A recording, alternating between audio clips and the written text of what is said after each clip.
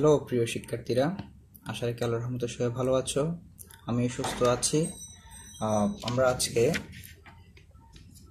12.4-এর সৃজনশীল 8 নং নিয়ে আলোচনা করব। 12.8 সৃজনশীল 4।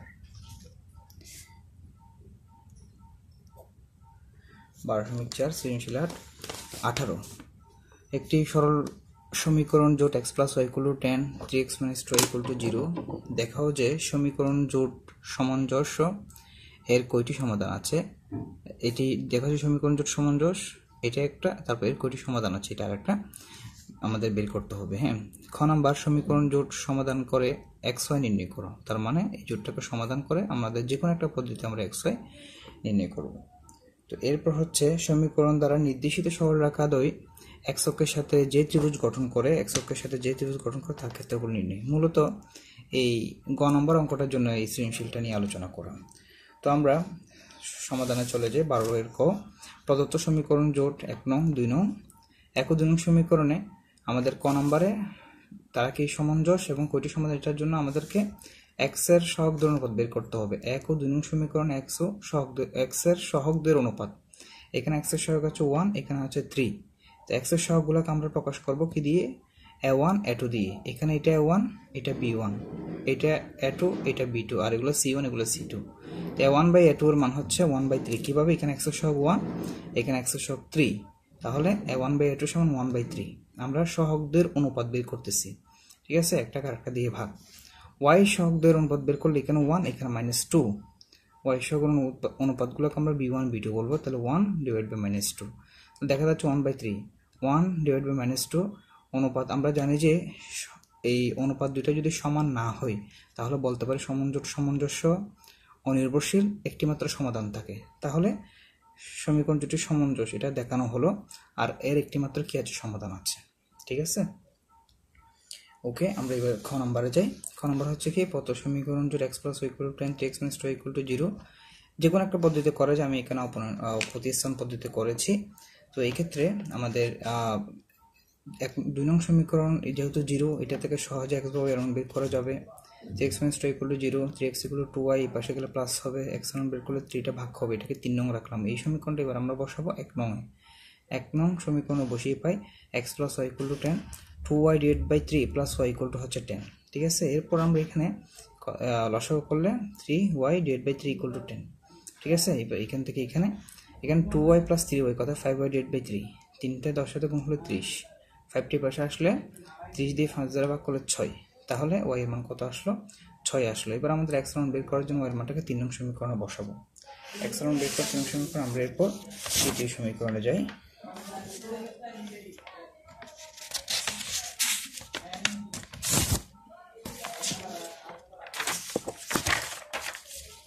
এবার দ্বিতীয় সমীকরণে x এর মান 3 নং সমীকরণে বসিয়ে x = 2y/3, y এর মান 6, তারপর এখানে কাটলে থাকতেছে কত?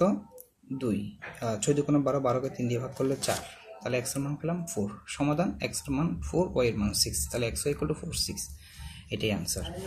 3 নং সমীকরণের ক্ষেত্রে আমাদের যেহেতু গ্রাফ পেপার আঁকতে হবে, তাহলে আমরা ওই 12.3 এর নিয়ম আমরা কি করব? প্রথমে x + y = 10 1 নং সমীকরণ হতে আমরা y এর মান বের করব। x এর ভিন্ন ভিন্ন মানের জন্য y এর বিভিন্ন মান নির্ণয় করব। x এর মান 4 হলে y এর মান 6, সেটা আমরা জানি। তারপর 5 হলে 10 থেকে 5 গেলে 5, 6 হলে 10 থেকে 6 গেলে 4। এরপর 2 নং সমীকরণ হতে আমরা পাই 3x - 2y = 0, ঠিক আছে। এখান থেকে 3x = 2y, x = 3x/2। এখানেও আমরা বিভিন্ন মানের জন্য x এর বিভিন্ন মানের জন্য y এর বিভিন্ন মান বের করব। তো আমরা প্রথমে কত দিব? যদি এখানে 2 ধরি তাহলে 3 এ 2 ধরলে কত হবে? 3 × 2 / 2, 2 চলে গেলে আর থাকবে 3।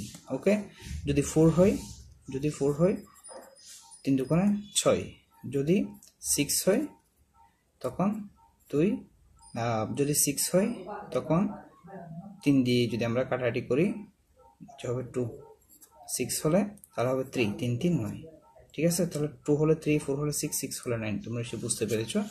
এবার আমরা এগুলো কোথায়? গ্রাফ পেপার অঙ্কন করব।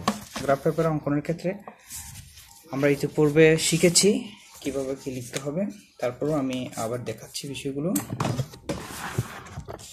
প্রথমে হচ্ছে x এর মানের ক্ষেত্রে আমি এখানে গ্রাফ পেপারে দেখাচ্ছি।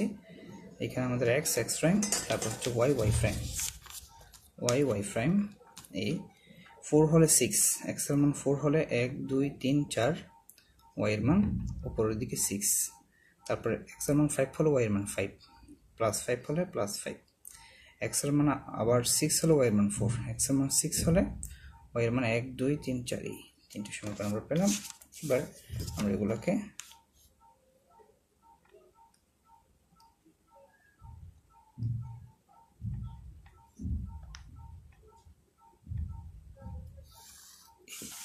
এটা আমাদের 1 নং সমীকরণের রেখা, আমরা 1 নং সমীকরণ দিয়ে রাখলাম, ঠিক আছে।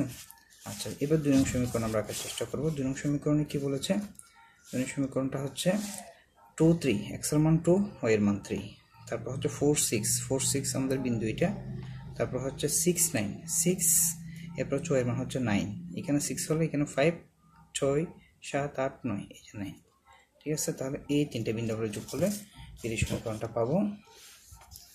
তাহলে আমি দেখাচ্ছি, এই যে বিন্দু এটা এবং এটা, তিনটা বিন্দুকে আমরা এক রেখায় নিয়ে এসে আমরা আমাদের মতো করে ফ্রিভাবে যোগ করব। যোগ করার পর বাকি যা হয় দেখা যাবে। এই যে যোগ করলাম, ঠিক আছে। এই তো এখানে কি হলো, আমাদের ধরলাম এটা এ বি সি বিন্দুতে কি করলো, ছেদ করলো, ঠিক আছে। তো এ বি সি বিন্দুতে ছেদ করলো, ঠিক আছে। এটা আমাদেরকে বলেছে যে প্রশ্ন কি ছিল, আমাদের প্রশ্ন ছিল সমীকরণ দ্বারা নির্দেশিত সরল রেখাদ্বয় x অক্ষের সাথে যে ত্রিভুজ গঠন করে,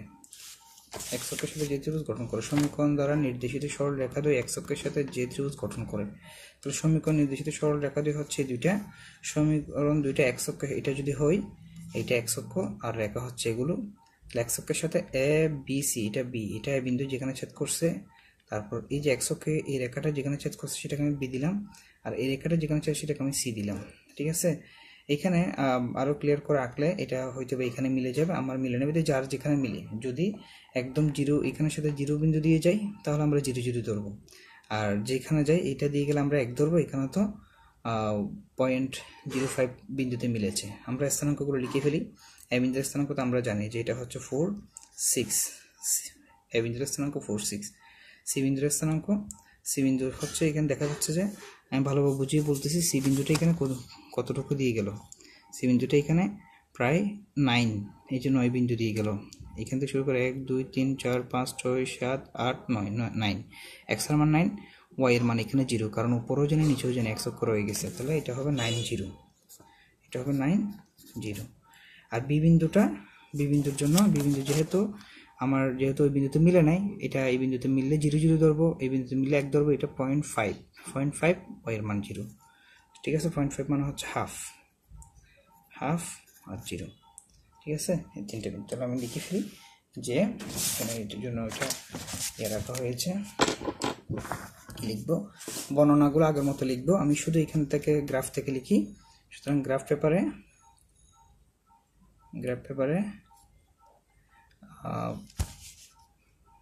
1 ও 2 নং সমীকরণ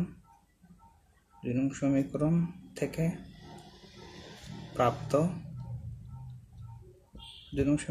প্রাপ্ত সরল রেখাদ্বয় x অক্ষের সাথে এ বি সি ত্রিভুজ উৎপন্ন করে,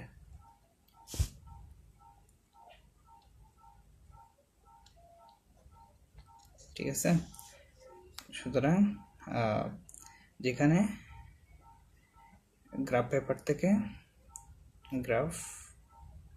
পেপার থেকে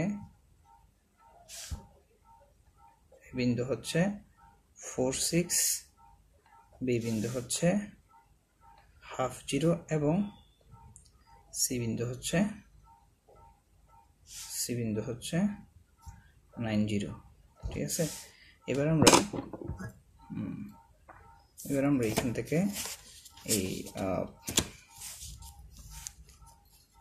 থেকে আমরা এটা বের করব, যেহেতু ত্রিভুজের ক্ষেত্রফল বের করতে বলেছে। আমরা ত্রিভুজের ক্ষেত্রফল সমান হাফ গুণ ভূমি গুণ উচ্চতা, এখান থেকে এখানে কত, এইখান থেকে এখানে কত, এখান থেকে এখানে 6 ঘর ছিল, 6। সুতরাং ত্রিভুজের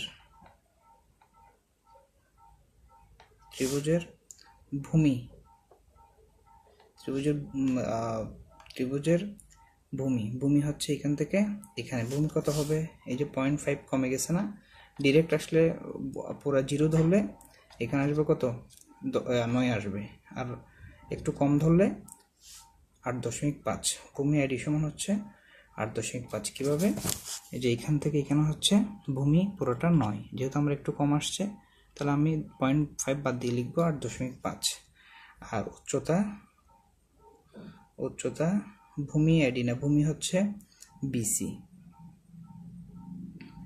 উচ্চতা আইডি, এই যে উচ্চতা আইডি সমান হবে কত, এখান থেকে এখানে কত ছিল, এদিকে আমরা 4, এদিকে 6, এদিকে 1 2 3 এভাবে করে 6 ঘর, তাহলে এটা উচ্চতা 6, আইডি ইকুয়াল টু 6। সুতরাং ত্রিভুজ এবিসি এর ক্ষেত্রফল, সুতরাং ত্রিভুজ এ বি সি এর ক্ষেত্রফল হাফ গুণ ভূমি গুণ উচ্চতা, হাফ গুণ ভূমি গুণ উচ্চতা। ভূমি হচ্ছে বিসি, উচ্চতা হচ্ছে এডি, হাফ গুণ 8.5 গুণ 6। ওকে, 8.5 ইন্টু কত, 3। 8.5 এর সাথে 3 গুণ করলে যা হবে তাই আমাদের আনসার। এটা কাটলে আর হবে 3। 8.5